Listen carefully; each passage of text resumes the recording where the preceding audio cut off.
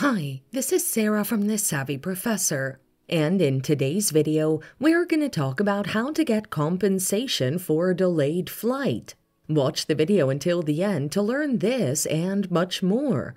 Ensure that all your flight details, boarding passes, and any communication with the airline regarding the delay are saved. Make sure that you're familiar with the passenger rights and regulations in the country where the flight is originated.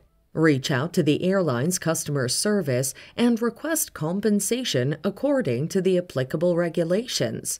Submit a formal claim if the airline doesn't offer compensation willingly. If the airline denies your claim, seek assistance from a consumer protection agency or a flight compensation service. This is to ensure that you're guided through the process and you can receive help to pursue your claim.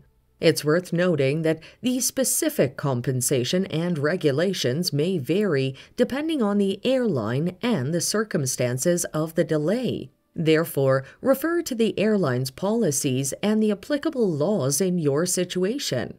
So, there you have it. Follow this guideline to get compensation for a delayed flight. Thanks for watching. Till next time.